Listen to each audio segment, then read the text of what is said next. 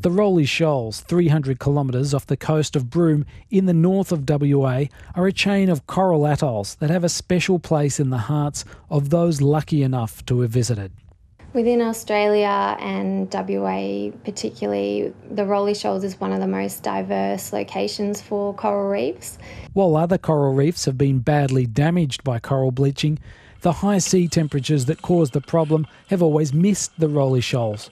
But all that changed in April this year. One of them even had 60% coral bleaching. So overall, we thought that this was one of the worst coral bleaching events on record. When the scientists returned later this year to reassess the damage, they were shocked again. But this time, it was a happy surprise. There was a decline in coral cover for some sites where others showed less than 1% mortality. It was surprising, and it also has been teaching us that if a bleaching event is short-lived, the corals can recover. Research scientist Dr. Tom Holmes says that coral recovering from coral bleaching is unusual. In this case, what we feel happened was the actual hot water event that caused the bleaching was only very short-lived. And so immediately following that, the pressure on those corals actually was released, which probably saved them to some extent.